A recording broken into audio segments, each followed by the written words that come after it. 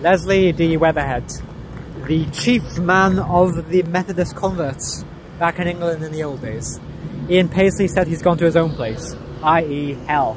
This is because Leslie Weatherhead wrote a horrible, blasphemous book called The Christian Atheist or Agnostic. And in that horrible book, he said that Jesus Christ was the... I can't even say it. Look it up for yourself, friends. This man was a very evil, wicked individual. Paisley was right. Paisley cut him with the sword of the word. Leslie Weatherhead said that Paisley is too quick with the sword. And so we also should be, friends. We need to be quick and active. A right man of God, a right woman of God, should be active in the spirit of life.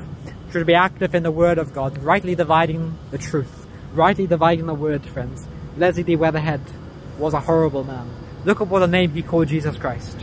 He said Jesus Christ was son of Zacharias.